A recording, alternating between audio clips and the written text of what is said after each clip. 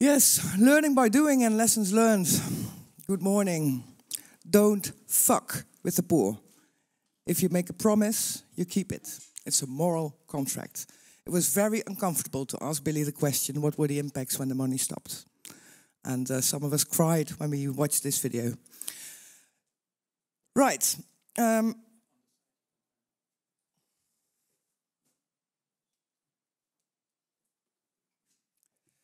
I'm a fan of basic income.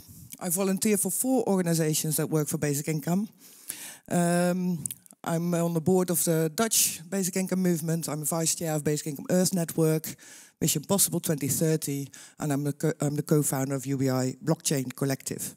So yes, I'm a fan, and that's for a reason. Because basic income is about unconditional love for people that you've never met. And it's more than poverty relief. I'm going to talk about the project in Kenya, but I want to give you the example of my daughter. She's training to become a nurse. When she graduates next year, she will graduate with a debt of 40,000 euros. It's a vital profession. That's how society is. If she had had a basic income, she would graduate as a nurse without a debt. Basic income is about freedom. It's about absolute freedom of choice. No judgment. Yeah, you just give money to the people. And it's no coincidence. Billy mentioned so many different effects, a variety of effects. But we see that everywhere. If you go to Kenya, to India, to Namibia. And that is because people have the freedom of choice to spend their money on whatever they want. And not everybody wants a goat or a bus ticket or food vouchers. It's about restoring freedom. No mandatory servitude when you're on welfare. Human rights. These are 7 articles in the Universal Declaration of Human Rights. It's about brotherhood and sisterhood, without distinction. A right to life, liberty, and security. No slavery or servitude. A free development of your personality. Free choice of employment. And a standard of living adequate for the health and well-being. So we're all responsible to contribute to the realization of basic income. And basic income leads to self-organized, distributed, autonomous opportunities based on human intelligence. And I'm fed up. I mean, for decades, we've been advocating for basic income, explaining basic income, explaining the results of the pilots. There was always an excuse not to implement it. So the organizations that work and say that they are working to reduce poverty, they should really ask themselves, do I really want to solve the problem of poverty? IMF. Dozens and dozens and dozens of strategy papers for poverty reduction. How much money do these people earn? World Bank. Dozens and dozens and dozens of papers mapping the poverty, offering loans to countries to solve their problems. What are they doing? Sustainable Development Goals. Many millions and millions and millions of dollars are spent on plans and papers to contribute to the goals, focusing on 1 or 2, maybe 3. If you introduce a basic income, it contributes to the majority, if not all, the Sustainable Development Goals. One intervention. And I feel this sense of urgency because of what they're implementing. A system of total surveillance and control through the money system. The central bank digital currencies that are coming are really scary. And people will only be able to buy things that they are authorized to buy. And you guys probably, and girls, probably don't have that problem, but the ordinary people that have no idea of what's coming, they will be slaves through the money system. So it's up to us to decide which future we are going to build. Are we going to sit back and wait for that system to be implemented, or are we going to collaborate and build a preferred future. Not a possible future, not a possible future, but the future that we want.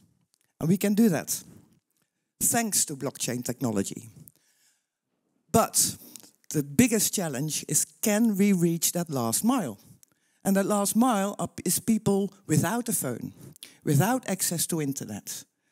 People that want to use their local national currency, because that's where what they can use to buy their goods and services. People that are not literate. Do we want to force them into smartphones? I mean, smartphones are handy. I have one. But they're also a track and trace device. They're also a frequency weapon. It's also a tool for crowd control and mind control. So I don't want to force people that have no clue about a smartphone to give them a smartphone in order to get money, to receive money that they need to survive. If they have a basic income and they choose to buy a smartphone, great. But we're not going to force them into smartphones, because that's the only way we can think of to get the money there.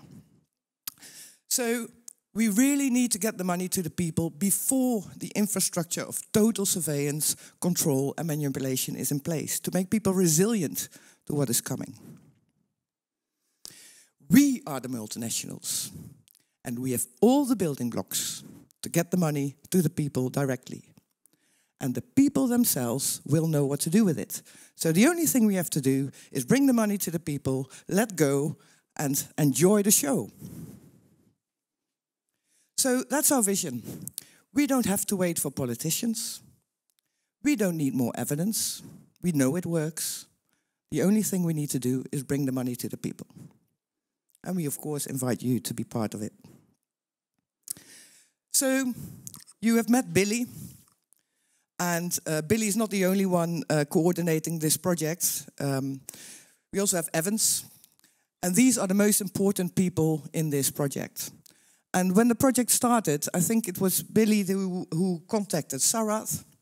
And he said, please, Sarath, help me to make basic income happen in the village. So we had a meeting, and Sarath said, shall we do it? We said, okay. Our meetings are very short decision. So Billy already explained to you that we started with 10 people, you know, $10 a month. And these are those first 10 people. And you can see you cannot drop a box of smartphones with a wallet installed on it with some cryptocurrencies and think that you have given them a basic income. These are the people. There are more children in the village than adults. So in these houses live, you know, like 4, 5, sometimes 6 people. Then Impact Market came along. And they said to us, we have a lot of money. Can you help us to access communities? We said, okay, let's try it. We have access to many communities, but we don't have the money to provide it. So let's do a pilot and choose a rural area, and let's see if we can reach that last mile. We need an amount that can actually make a difference. So $7 a week in a place like Kenya can actually be life-changing. It has to be something that can be exchanged into their currency. We don't want any data mining. We want the community to be in the lead, and we want them work together with the community to see if we can reach that last mile. So, and we said to them, if this pilot is going to be a success, we can provide you with many communities. Yeah, we have an urban community that Sarath will be talking about later today, ready to receive, and we have many communities. We have a worldwide network. Now, Kenya is relatively easy because they already have an M-Pesa system in place, an infrastructure of mobile payments, and in every village you have these M-Pesa shops where you can use your features phone and get your physical notes, so that infrastructure is already there. So from a blockchain perspective, the entrance is the M-Pesa system. Then you can let go. And together with the community, they themselves came up with a solution to reach the people without a phone. You know, it was a very creative solution to think of, okay, if you just buy a SIM card and you just borrow someone else's phone, you can claim it. Then you go to the M-Pesa shop, get your cash, and then you give the phone back. only together with the communities we can solve these problems. So how did it work? Impact Market has an app, a Valora app, and they distribute a stable coin, the CELO dollar, which is around, well, when I calculated, it was 759 Kenyan shillings. Then we had to work with a fintech company in Kenya called Kontani Pay, and they provided the USSD integration so that the money was exchanged to Kenyan shillings in the back end, so the people that were actually participating didn't even realize that they were actually receiving a stable coin.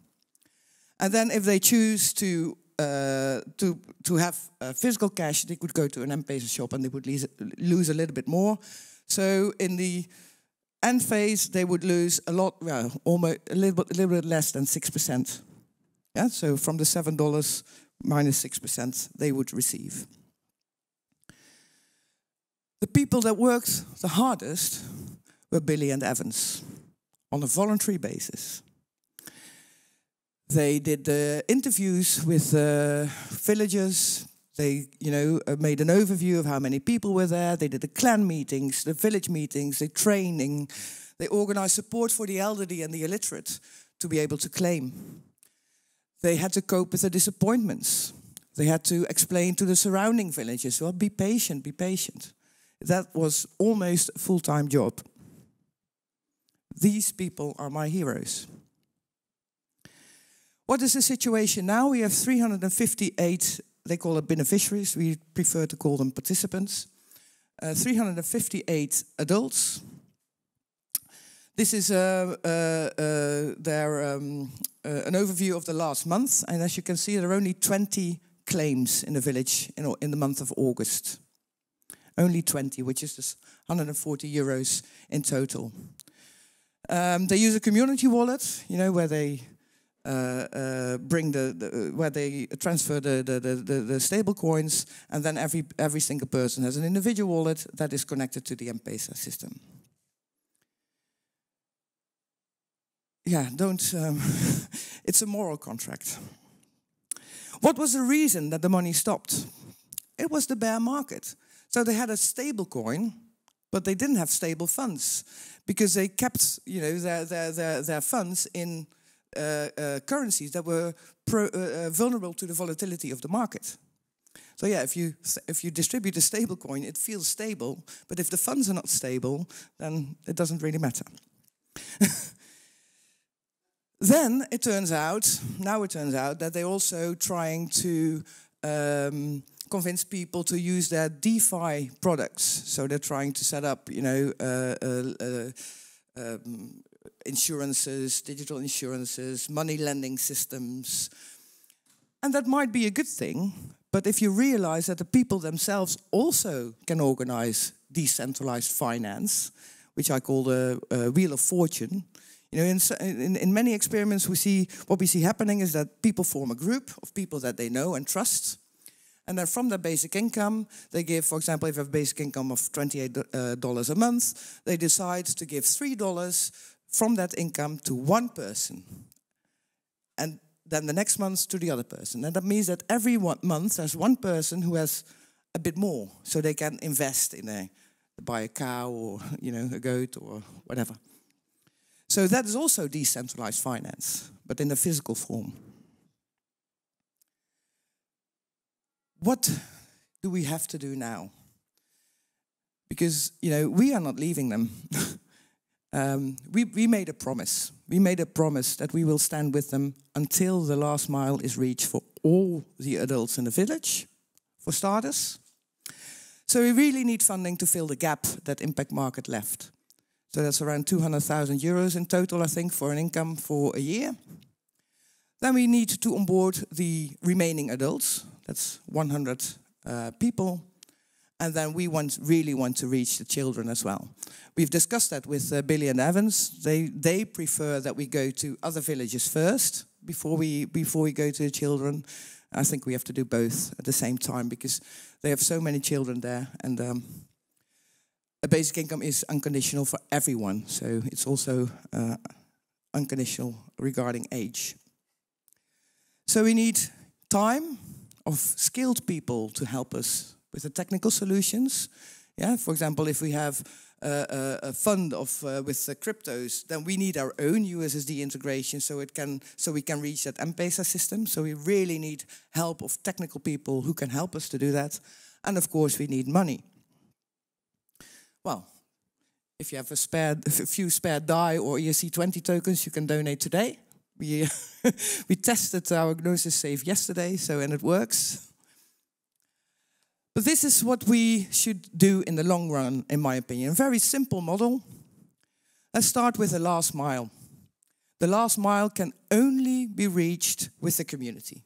In Kenya, it's the M-Pesa system, relatively easy, but you can also think of a peer-to-peer exchange shop instead of an M-Pesa shop, or find other creative solutions. Yeah? Together with the communities, it's context-specific. That's the only way we can reach the last mile. We also need a pool of value or a sovereign fund that is stable for not only today, but also for the next generations. And there are many ways to fill that fund. We just have to be creative. You know, if you can create a DAO or to earn passive money for yourself or your company, you can also copy-paste that DAO and create another one to fill the fund. Yeah, or you can use your staking things, do donations, corporate social responsibility. That cannot be that difficult.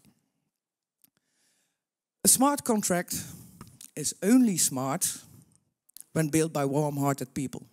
And we're actually aiming for wisdom. And we really seek collaboration with people from the blockchain space to build together. And I know you're all busy. But, you know, this is for humanity. Thank you.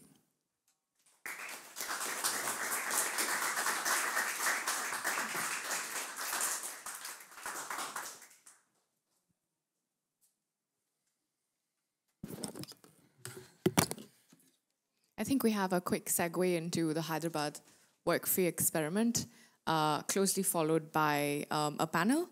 I wonder if the audience has any questions for Hilda, the presentation and the findings from the Kenya on-ground service, the lessons learned.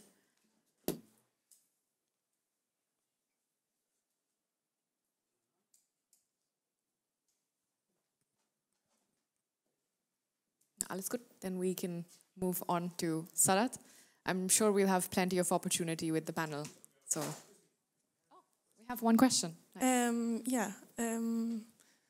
I'm curious, like how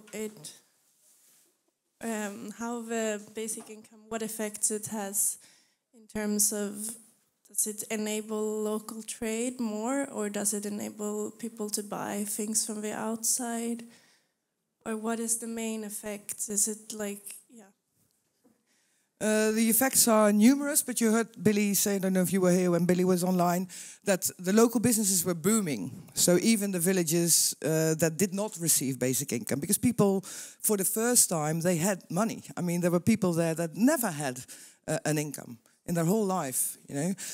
So yeah, local businesses are community. It's a renaissance. It's you know, basic income is a renaissance for small and medium businesses, and you know, it's domestic violence is reduced, peace on household level, nutrition. Children go to school; they can pay the school fees, they can go to the doctor, the best story in this village is that before we had this project, local politicians would come to the village. Yeah. And they would ask people to come to their venue. They would have to wait there for 3 hours.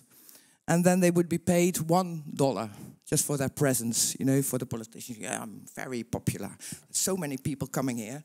But they were coming for that $1. When basic income arrived, these people said to these politicians, I'm not coming for that $1. I now have $7 a week. You bring us policies instead of, you know, promises.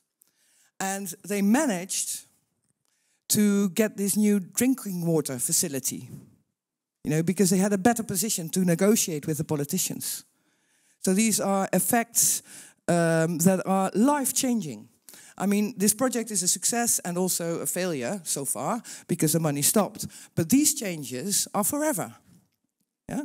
So they're also organizing a health facility in a neighboring village. So on every domain, things change. But it's context specific. In the region, it's context specific on the household level, and it's context specific on the individual level. And that's why you see an endless list of effects. And you see that in Kenya, in India, in wherever you go. And that is because of freedom, the absolute freedom of choice. Thank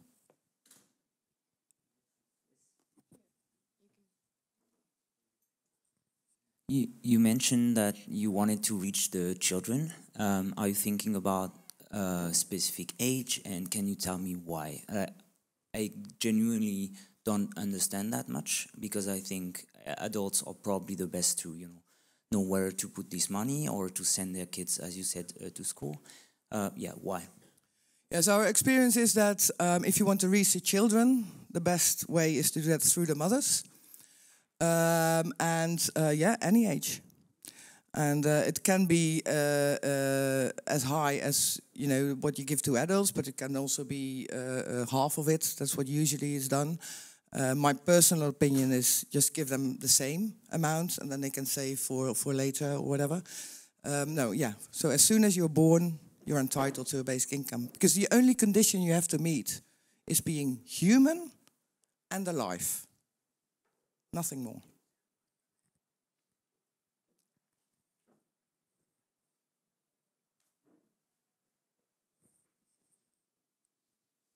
Sounds good. Thank you for your time, Hilda.